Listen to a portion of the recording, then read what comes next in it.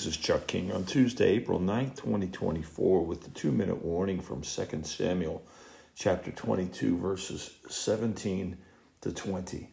He reached down from on high and took hold of me. He pulled me out of deep water. He rescued me from my powerful enemy and from those who hated me, for they were too strong for me.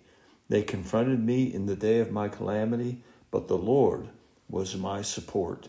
He brought me out to a spacious place. He rescued me because he delighted in me. We have the word of the Lord through David testifying and confessing the goodness of God, how he took David in the midst of his enemy's attacks and pulled him out of that problem. He rescued him from his powerful enemies who hated him. They were too strong for David, but the Lord and his power and his grace rescued David.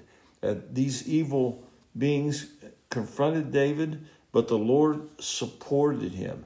And the Lord brought David out to a spacious place and rescued him because he delighted in me.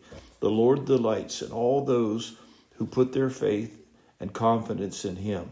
When you cling to, trust, and rely on the Lord, he moves in your life with grace that can only come from him. That grace transforms your life.